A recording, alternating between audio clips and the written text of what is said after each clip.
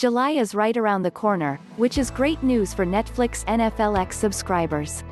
Upon the start of the new month, dozens of new movies will be added to the Netflix library for our viewing pleasure. But in with the new leads to out with the old on Netflix, which means several great films will exit the Netflix database. Between today and July 1st, a total of 29 movies will no longer be available to subscribers. Luckily, you've still got some time to catch the best options. Here are 10 great movies you don't want to miss before they disappear from Netflix at the end of June. At the end of the article, you can find a full list of all 29 movies exiting the streaming platform. Believe it or not, The Secret Life of Pets 2 has arguably been the most popular movie on Netflix for quite some time. And it's a genuinely funny film, so don't miss out on it before it leaves Netflix. The sequel continues to follow the dog Max and his gang of pet friends.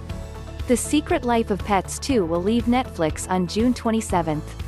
The A24 film distributor has released some of the most intriguing movies of the past decade.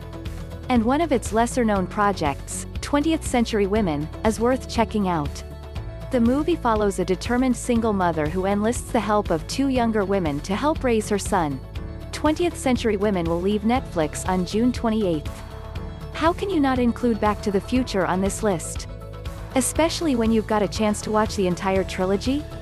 All three movies, which focus on the young Marty McFly and his friend Dr. Emmett Brown's time-traveling adventures, will leave Netflix at the end of the month. The Back to the Future trilogy will leave Netflix on July 1st. As the film industry shifted from Old Hollywood to New Hollywood, few movies were as important to the transition than Bonnie and Clyde.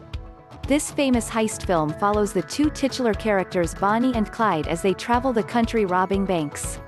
Bonnie and Clyde will leave Netflix on July 1st.